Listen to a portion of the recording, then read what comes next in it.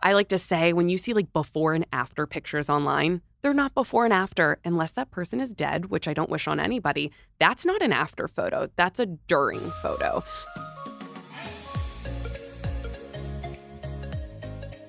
Sammy, I'm so happy to have you back in the flesh. In the flesh. I'm here for you. I can't believe that's such an honor. I cannot believe we've been TikTok friends since the, dare I say, pandemic, like triggered 2020. And now finally, it's 3 years later and we're having this interview in person. I'm so excited. I'm so excited. I literally jet set here just for you. Oh my God, I know. I'm honored and I'm so happy to have you in the studio. You look radiant and I'm pumped for our conversation today. I feel like Real Pod listeners have had many intuitive eating conversations. We've gone over the basics. We've gone over, I did an episode on beginning tips. I've had you on before. That first episode was amazing. So if you guys haven't checked that out, do it. And now today, Sammy and I wanted to get into some of the more like intermediate, advanced intuitive eating topics. Level. Yes, we're ready for it to kind of address some of the most asked questions about intuitive eating, the misconceptions about intuitive eating. And I'm so excited. I do think we should give a elevator pitch of how each of us got to intuitive eating. Yeah. And then dive in. So kick us off, girl. Perfect. Okay. So, I went to college and knew I wanted to help people, but I thought, you know what? I'd rather find the magic answer to weight loss, and weight loss is going to make me happy. And that kind of started me down the nutrition science path in college. Super disordered eater in college, lots of restriction, lots of binging, lots of binge drinking. Fast forward to graduation day, got my bachelor's of science, went on to become a dietitian, still didn't have that magic answer of how to lose weight and just be happy and perfect. And then even became a dietitian and was like, I still hate my body and don't have the magic answer. And I was like, this isn't right. This isn't right. Felt a lot of imposter syndrome, felt really icky working with clients, just didn't feel right. And then I was so blessed that I had a colleague of mine who was in my dietetic internship who was an eating disorder dietitian. And she started posting about intuitive eating online. And I was like, what is this, like, listen to your body thing? Like, tell me more. And so read the intuitive eating book and I was like, holy shit, this is the magic answer. It's not pursuing intentional weight loss and learning how to trust yourself again instead of all of this other stuff.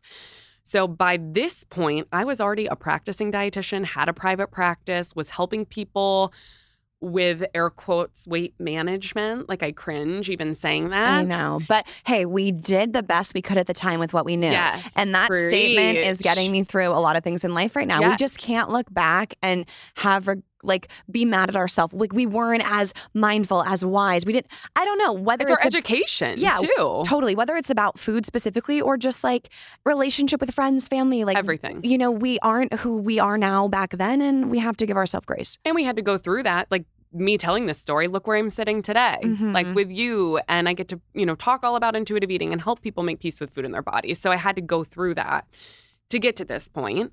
And so basically just did a 180 flip of my practice where I just told people like, I can't help you lose weight intentionally anymore. And it really freaked me out because I feel like dietitians are taught that like weight loss is your party trick. And like when you tell someone you're a dietitian, they're like, oh, what diet should I do? And so, or they're like, how do I really lose weight? Yeah. Like, what is the key? Yeah. Tell me the magic, answer that I was searching for. And I was like, well, I actually have it now. And it's that it's not intentional weight loss. Weight does not equal health. Weight does not equal your worth.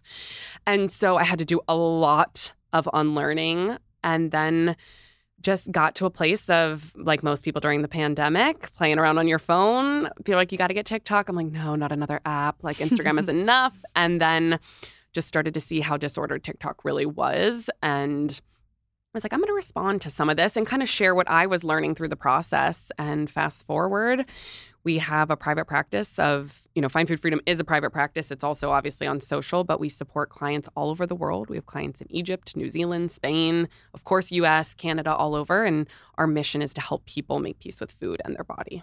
Love that. And that is literally, I think, one of the biggest gifts someone can have in their own life is peace with food. Yes. I think about it all the time. I'm like, if I could wave a magic wand and just give people the what's it called? The light switch flip that I feel like I had, because there's so much to life when you're not bogged down with, these pressures and these thoughts about food in your body all the time. And I think most people listening know my story, so I won't take too long, but I was a binge eater in college, lots of disordered eating in my past, and then discovered intuitive eating and essentially never looked back. It just made so much sense to me. I loved the thought of, well, are you hungry? And if you're hungry, what do you want? Like, no, what do you actually want? Not like, what does the magazine say? What does the YouTuber say? What does the calorie label say? Like, what do you want? So, shall we dive in? Let's do it. Okay, we're going to start with the most asked questions about intuitive eating. And I think the big one people think of is just like, okay, well, what's my first step? Let's say I'm in. Like, what do I do today, tomorrow? Yes. So like we said, this is intermediate advanced. So like if you want to know the 10 principles of intuitive eating, go to intuitiveeating.org and find those principles, because you can go reject the diet mentality, principle number 1. But I want to get into more like nitty gritty, like when I sit down with a client. Please. Really what you have to do if you want to be an intuitive eater is challenge those belief systems. You have to have awareness of, what do I feel about food? What is my relationship with food like? And what do I believe about body sizes? Because if you are pursuing an intuitive eating journey, you have to challenge those belief systems, specifically what diet culture upholds, that smaller bodies are better and larger bodies are bad or unhealthy. So that first step, before you even can challenge the belief systems, I would just say, is bring awareness to those belief systems. And like you just very kindly reminded me, give yourself grace, whatever those belief systems are, because we were not born thinking that fat bodies are bad, right? We were not born thinking we don't deserve food. These were taught to us. But once you have awareness of your belief systems, then you can dive into intuitive eating. Following that up with another most asked question would be, is intuitive eating unhealthy and just promoting weight gain? I love this question because that's what like all these gym jabronis on TikTok like come at me. They're like, you're so unhealthy. You're promoting unhealthy, blah, blah, blah. No, intuitive eating is very health promoting. But the thing is that it ties in the psychological and the behavioral implications that most of our research leaves out, which is aka mental health and eating disorder. So when we look at intuitive eating, it's all foods fit. So that's the fun foods and the play foods and the nutrient dense foods and the air quote healthy foods. I think the big fear that comes up for people is, if I do intuitive eating, I am going to just eat cake, cookies, pizza, Cheetos all day long, every day. I'm never going to stop. Mm-hmm. But the great thing is that we have so much research about food habituation and what happens when you have continued exposure to these foods. So intuitive eating incorporates all of those foods, and you are going to be able at one point with intuitive eating to eat the nutrient-dense foods and the fun and play foods. And you just gave me that story off air before we started, that you bought a bag of Cheetos and you're like, oh, I forgot they were there, and then I ate them days later. Right. Who am I? I know. And I just never thought that would be me. And I was also probably the person thinking, if I listen to my body, I'm literally just never going to stop eating. But that was coming from this place of always having rules. One time someone in this field was explaining to me how that diet culture voice, that like eating disorder voice, is almost like punishing you. And you're treating yourself as if you need to be in a timeout or you need to be told what to do. Like, you're treating yourself like you don't trust yourself and you need these rules. I used to always be like, if someone just wrote out for me what to eat, when to eat, and that my body would be perfect when I'd be done, I could do it. Just tell me how, But if you think about that, that's me being like, someone tell me everything, because I don't trust my intuition. I don't trust myself. Yes. I don't have a relationship with myself, with food, for me to even like figure it out. And so I think instead of the fear of I'd never stop eating, it's like, oh, I'm actually going to say, hey, little voice inside, I'll actually listen to you. And like, we can build a relationship and figure out what works for us. And now think about yourself. How often do you think about food? Never. And I have this debate with one of my friends, because I have a friend who says you either eat to live or you live to eat. And she says to me, this was actually, I think, a big breakthrough. She said to me, you eat to live. And I said, that's not true. I said, I love food. I said, I literally every morning am excited to eat. Like, I will venture an hour out of the area to get a certain thing that I want if I can in that given day. Like, I live to eat. And she was like, you don't, because because I seem to have this really healthy relationship with food. And I started to clarify that the difference is I love food, but I don't let food control my every move, my every thought, my every second. And you have so much more capacity to live your life and enjoy your life. And so to go back to your question, when we look at is intuitive eating health promoting, we have so many studies, 140 plus studies showing not only physical benefits, but mental and emotional benefits, one of those being increased life satisfaction. And it makes so much sense because think about before the old version of Victoria, you would sit down and hyper focus on everything at a meal. Like, sure, you're physically present, but not mentally and emotionally present in a scenario like that. And now you can go and be present with your friends and order what you want and enjoy the food in front of you. And more importantly, enjoy the experience around you. So there's that increased life satisfaction, but there's also, we have so much research showing, improved metabolism, blood sugar, blood pressure, just all of these really great physical benefits as well. And it makes sense because then when we become intuitive eaters, we can listen to our body. We're not restricting, we're not binging. But I think people get really caught up in social media on just the all foods fit. So then they jump to that complete opposite side where I'm not going to be able to control myself because they're only thinking of the binging that they're currently doing with those foods. Actually, I loved your video on Taco Bell. You were like, let's say you just said, I'll eat Taco Bell all week. You'll go, you'll eat it. And then eventually after 4 days of a Crunchwrap Supreme for breakfast, lunch, and dinner, I would bet my life savings that on Friday, you're going to be like, the last thing I want is Taco Bell. Yep. Absolutely. And then that's when you're going to say, well, you know what might sound really good right now? A crunchy carrot or an apple, which brings me to misconceptions. If you're an intuitive eater, you never eat healthy. Yes. And this is just, I think, like we just said, it's that fear of, but if I can eat all of the foods, I'm never going to stop eating them. And when we look at the number one study on food habituation was with college kids and pizza. And they told them, like, you're going to come to this seminar or this meeting every month and you're going to get free pizza every night. And they're like, yes, free pizza. And then what happened by a few days in? Like, I never want to look at pizza again. Right. And we don't want to ruin foods for people, right? But that's what happens with intuitive eating is you have this fear of these foods because of diet culture. We have this deep-seated fear that this is going to make me gain weight. And so we need to attack those fears head on and have exposure to foods that are scary.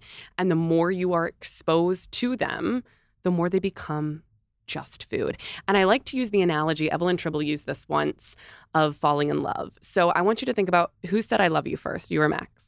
Max. And when he said it that first time, what was your experience like in your body? What were you feeling? Were you nervous? Were you sweating? Were you shaking? Was it a big deal or? Oh, yeah. So excited. He accidentally said it. And I was like, you love me. And you're like, oh my gosh. And now look at you guys.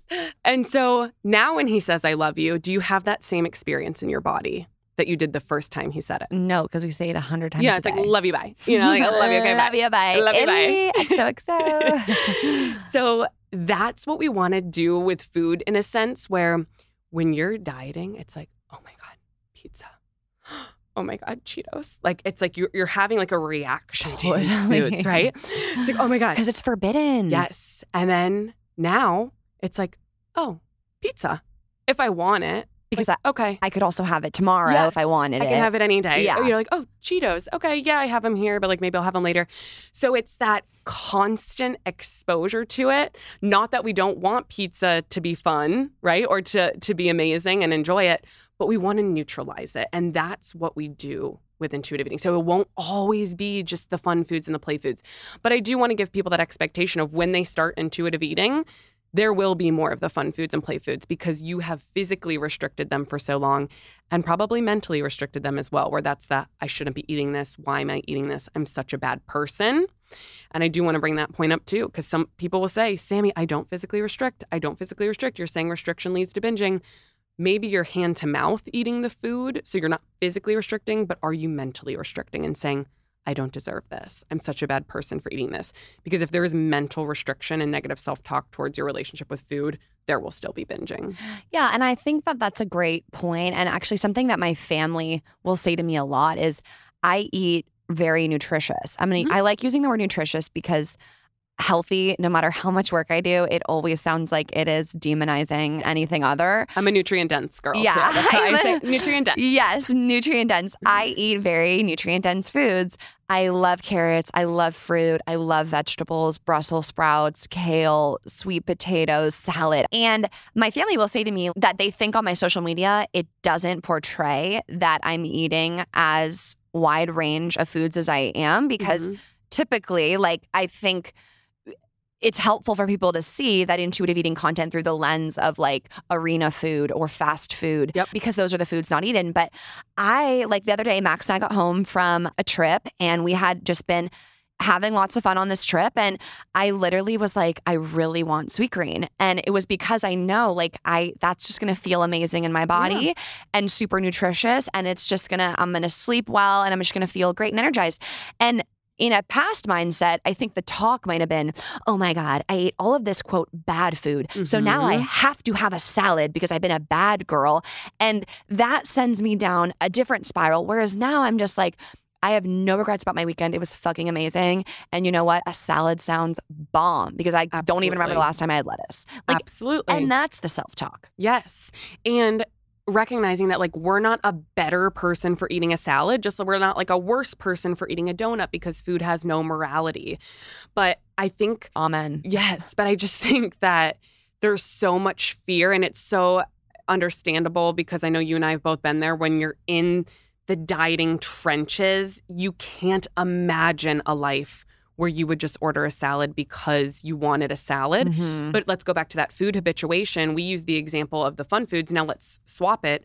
When you're on a diet, like the food habituation is the dieting food, the air quotes healthy food. So when all you're eating is vegetables, lean chicken breast, right? Brown rice, it's like whatever.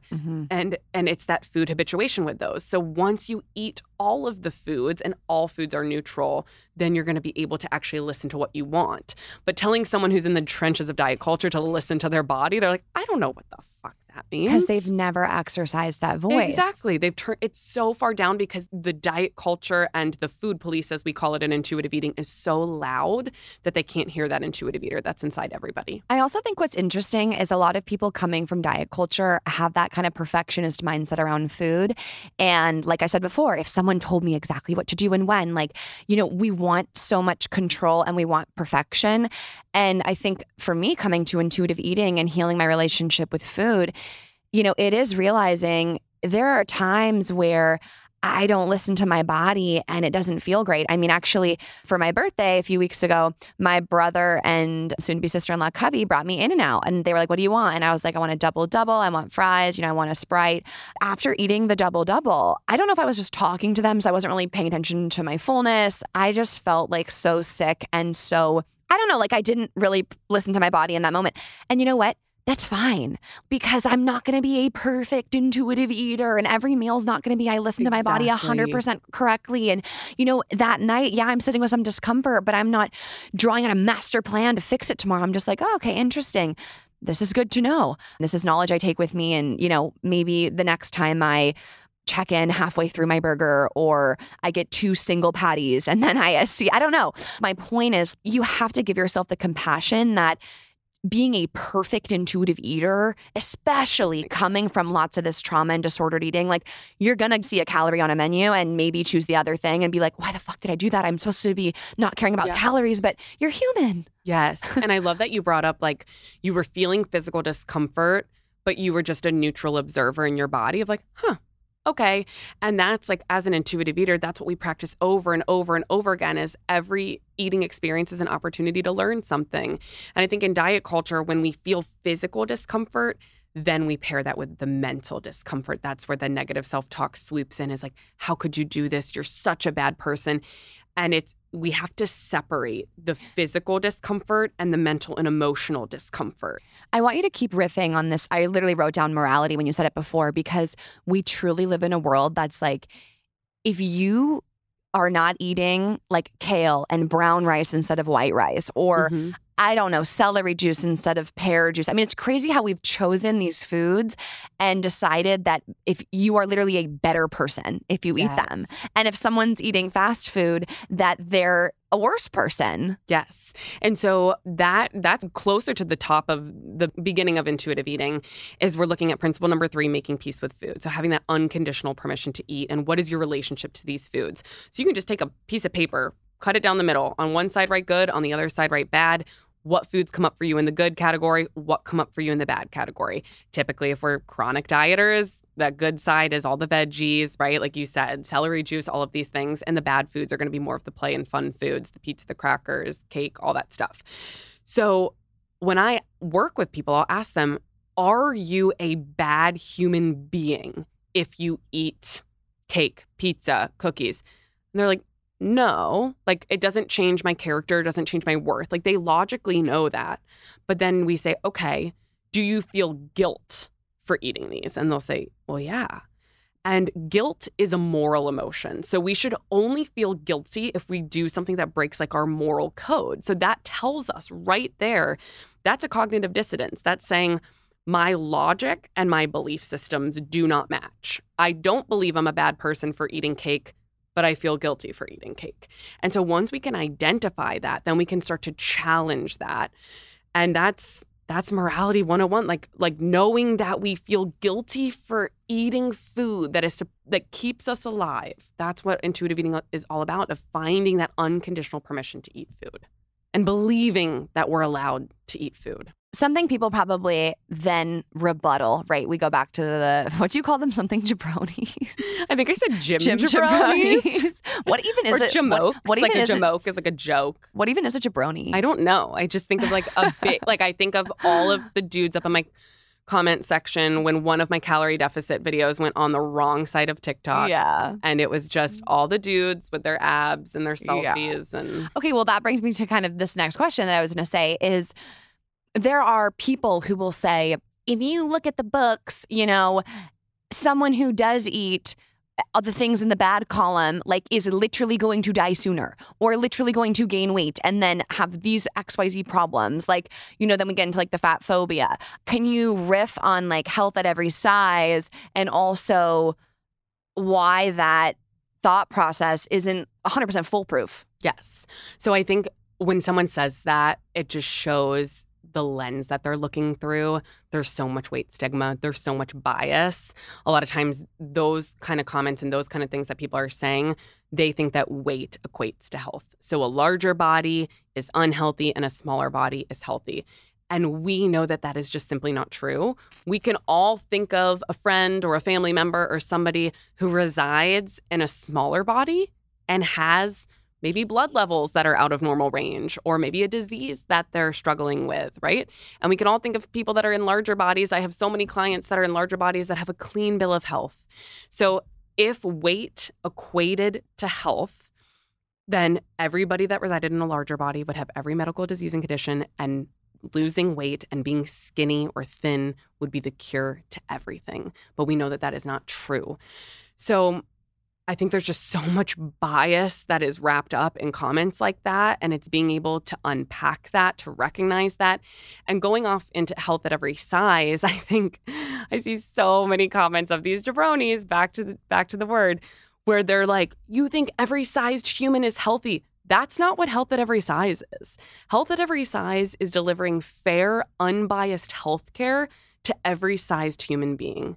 Basically, that every human, no matter their size, deserves respect and human decency. So when I sit down in front of a client, I don't look at them and make assumptions about any of their behaviors based on the size of their body. Mm-hmm. And that's where there's just such a misconception on social media that they think that it means like, oh, no matter what size body you are, you're just calling everybody healthy. That's not it at all. If we go down the health rabbit hole here and look at the social determinants of health, there are so many things that correlate to health and that impact our health. And we know that weight is under the genetics and the biology. That's where set point theory comes into play. We all have a predetermined blueprint that our body likes to be in a certain range. And sure, there are things that can affect it, such as medications, illnesses, medical diseases, and conditions. But generally speaking, our body is going to stay in a certain range, no matter what we do. And so when we look at improving health, if someone says, I genuinely want to improve my health, then we're going to go look at the individual behaviors that contribute to health. That's things such as nutrient density and variety in our diet. Simply when I say diet, what we eat and drink, hydration status, sleep, stress management. These are all things, movement, that we can implement, that we can work on, that we can unpack, that will genuinely improve our health, uncoupled from intentionally shrinking our body. We can work on all of those things and have better health outcomes, and we don't have to be focusing on shrinking our body. So helpful. And I just, even for me, I forget the clarifying definition of health at every size. Yes. So I appreciate you breaking that down, because I think it's so true. Like, thinking of some of these most asked questions, people will ask, if I'm an intuitive eater, will I gain weight or will my body change? And they have the fear of, well, I like how my body looks now. And if I pursue intuitive eating, what if I don't like the set point when I figure out what it is? Yeah, that's a hard one to sit with. And to answer the question, very honestly, our bodies are always going to change. If you're a human being, which chances are if you're listening to this, you are. Hello, the AI robots. You never know. That's scary. Never know. But human beings, our bodies will always ebb and flow. They will always be changing. And so I like to say, when you see like before and after pictures online, they're not before and after unless that person is dead, which I don't wish on anybody. That's not an after photo. That's a during photo. So all of these diet photos where people are showing transformation, that's before and during. Fully. So to come back to the question of set point, if you live your life thinking that if you just get smaller, that you're going to love yourself more. If you just get smaller, you're going to have all the love and acceptance in the world. That is just simply not true. And so it comes back to kind of how we started the episode. What are your core beliefs about body size? What do you believe about yourself in a smaller body? And a lot of people have experienced this. If you've ever weight cycled or, yo-yo dieted and you see a picture of yourself when you were in a smaller body, I'll ask clients, what was your self-talk like then? Were you like, oh, girl, I'm good. Like, I'm happy. Or were you like, it's not good enough. I need to be smaller. Because if you weren't happy in that smaller body, what makes you think you're going to be happy when you get this next smaller body? Literally, I think I know the exact photo I think of when you say that. And I remember that beach day and thinking, I don't look good in this photo, or this could be better. And then looking back, I'm like, I legitimately have a 4-pack. Like, I'm like, that's the most pack I've ever had in my life. The most of a pack. I'm like, I'm not even gonna say 6. It was 4. But I could not see it at the time. And I thought my legs, this, that. So it's so true. And speaking of set point, like, I am a true size 10. I am a true size large. If you told me when I was 16, I would have said, no, I have to be a 4. At max to 6. I have to be a 4, but at max to 6. Like, I'm not even an 8. I'm a 10. And also, whenever I post my size, people will be like, you're a 10, or I also a size 30 jean, 100%. Yeah. A 29 if they are somewhat loose or fitting. Yeah. And those are numbers that like really don't bother me now, but it's crazy how I'll get like a swarm of DMs for like, oh my God, you got a large t-shirt. Like, this means so much to me, because I don't know, I'm in such a healed place that I'm like, whatever. It could be Your apple, worth fruit, is banana. not tied to that. I know. I'm like, they should just change it to colors. Like, I wear a purple. Like, I wear apple. Like, I'm so in favor of that. No, seriously, because it has we've attached such a negative connotation. My point is, like, is this the body that I would have been okay with at 16? No, but am I so happy and content with my relationship with food and the happiness I feel in my life and the freedom I feel because I've become an intuitive eater? Yeah. And like you said, I don't miss that mindset that I was having to pursue to be a size my body didn't naturally want to be. Yes. And one of the things when we went going back to, is intuitive eating health promoting, we have research that with intuitive eaters, you stay at more in a neutral weight range where it's less weight fluctuation because your body's able to get back to the set point. So I think people are so tied into diet culture where your weight's going up and down and up and down and up and down. Eventually, a sign of intuitive eater is just stabilization in weight. And to bring it full circle to that, just body image has everything to do with the brain and not the physical body. But diet culture tells us if you want to love yourself, shrink yourself. If you want to love yourself, be in a smaller body. But we know that that's not how it works. If you want to love yourself, you need to speak kindly to yourself because you can't hate your way to happiness. Oh, that's so powerful. If you had a client call you up and was like, Sammy, I've been doing good on the intuitive eating, but I just broke down crying today because I don't like my body. Like, what do you say? Yeah. I think this comes back to just sit with them in it. I think as a recovering people pleaser, I always want to fix everything. And becoming an intuitive eating counselor, I realized there is so much power in when someone says, I don't like my body right now, to say, that really sucks.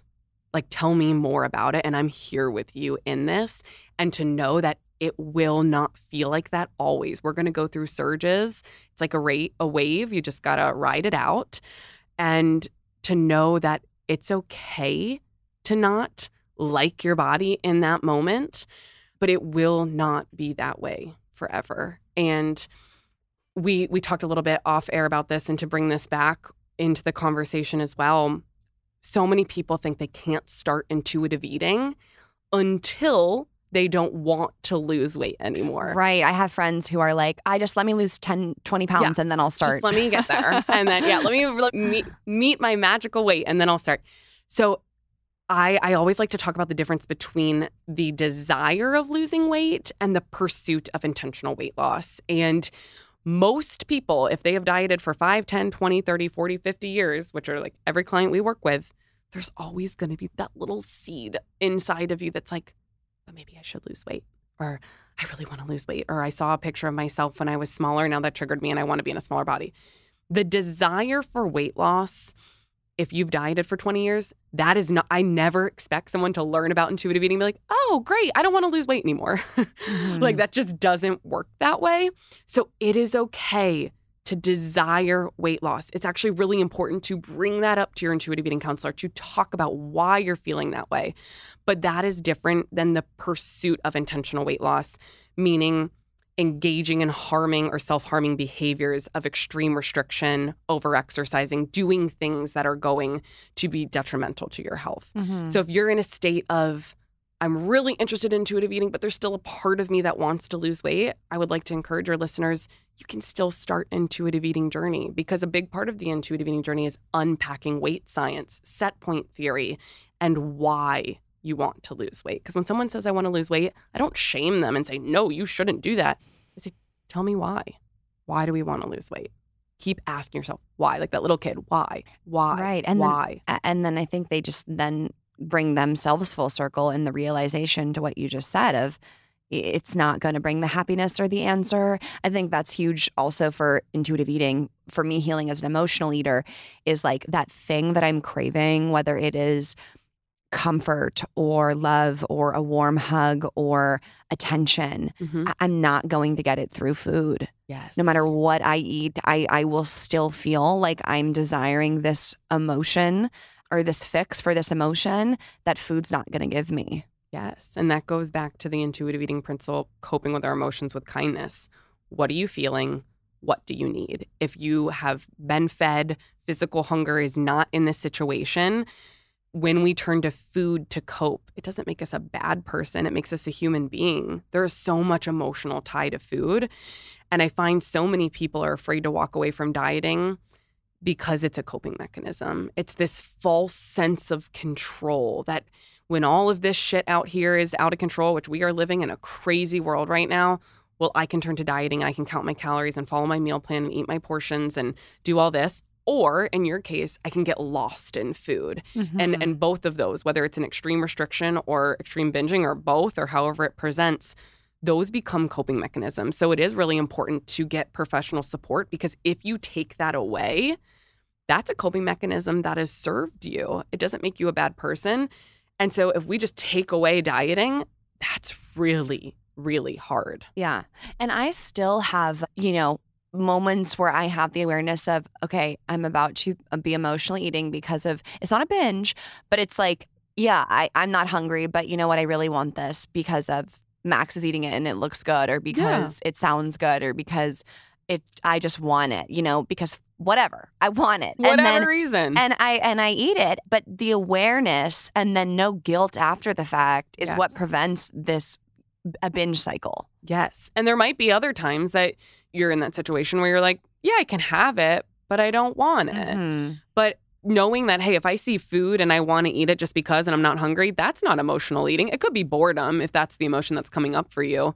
But if we are emotionally eating, if we're, let's say, feeling sadness or grief or, you just broke up with a partner and you're finding yourself eating Ben & Jerry's, like that is a coping mechanism. Yeah, totally. Right? Like that's not a bad thing. Right. And so that's where with intuitive eating, it's building coping mechanisms in addition to food. It's not instead of food. It's in addition, because food is, if we have food security, it's a very easy, accessible coping mechanism. Mm-hmm. And so many clients that I supported through COVID and our team supported through COVID, food was such an important coping mechanism for people because they couldn't leave their house. They didn't have other coping skills.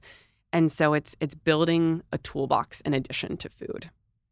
We also are in summer, the beginning of summer. Yeah. It's here. And that brings up a lot, no matter how far along this journey people are, to be in bathing suits. Am I wearing a bikini? Am I wearing a one piece? Am I going to put one on at all? Who are the other people there? And I'm going to compare myself to them. Or honestly, just like going on trips and like sharing clothes. I'm going on a bachelorette. There's an Excel spreadsheet. Everyone puts their size down. Like, goodness. Fine, I'll put mine down, but I don't care. But I remember a time where I might have been like, I can't be the only large in the column. Oh, I thought you were meaning like everybody was putting their clothes in, like, or just like of what are we packing so we can share. But do you mean for like a shirt for like a bachelorette? I was like, these bachelorette parties are just very. We have to weigh all of you.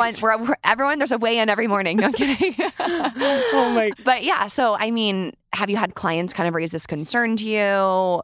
Yes, and I feel like if your listeners haven't already, they need to go back and listen to the episode you just did with, is it Alicia McCarville? Yeah. Oh my God. I just listened to it on the plane right here. I was crying. She's like amazing. Thanks for listening. And obviously you are too. She has a very healing story about that will make you want to run on the bikini naked. Right? No, when she was talking, I was like, I better never have a fucking thought about my body again. So I loved her story because like, okay, first we need to listen to her story and just her perspective from being in a larger body and her experience. That entire episode was like, wear the damn suit, go to the beach, have the experiences, have the memories. We just did an episode on the Find Food Freedom podcast where it's entitled How to Feel Comfortable in a Bathing Suit. And there's 40 minutes of tips and tricks where I talk about it. But the biggest thing I can say is just like our clothes in our closet, we need to feel actually comfortable in this suit. We can't get a suit that's like digging into our bikini line and it's like the only thing we can think about or, So finding a bathing suit that you feel physically comfortable in. And I always bring it back from a mental emotional side of what do you want to feel and experience on the beach? We're going to use Alicia's story as an example. She said her and her husband played in the waves, or her partner, for 2 hours. And she was crying because it was this beautiful experience and they had so much fun. That's what we need to focus on. What do you want to feel and experience when you're going to the pool with your family or your friends or you're going to the beach? That's what we want to center. And then everything comes around that. Okay, in order to feel and experience joy or being present with my loved ones, I need a comfortable bathing suit.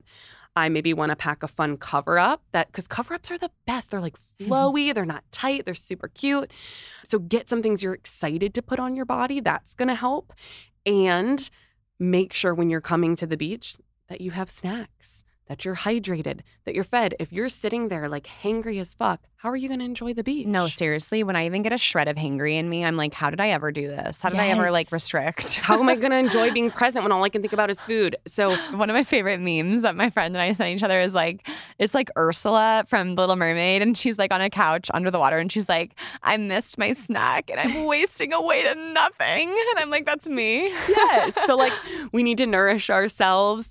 And like I said, just coming back to your intention. Why are you showing up to the beach or the pool? What do you want to feel and experience? And when that is top of mind, then when the negative thoughts come in, we don't judge them. We recognize them. We let them go. And we come back to what we want to feel and experience. Absolutely beautiful. Do you have any fun summer plans?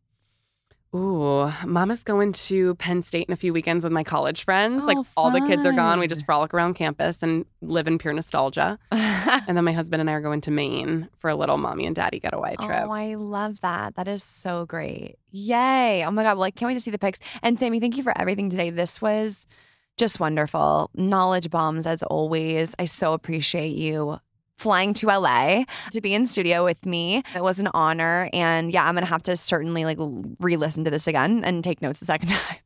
And just note too, first of all, thank you so much. So happy to be here. I will always fly to LA for you. Great excuse to get out of the house. And for any listeners, we have a lot of free resources at Find Food Freedom. So I always like to just point that out. If they go to findfoodfreedomresources.com, we have free trainings that walk in depth through intuitive eating. So if they're like, hey, I'm more of a beginner, I need to find more resources, so much there at findfoodfreedomresources.com. Yeah, definitely. Everyone, if I had to trust anyone in this world with this, it would be sending them to Find Food Freedom. And just congratulations on everything you built. I mean, it's like an insane empire.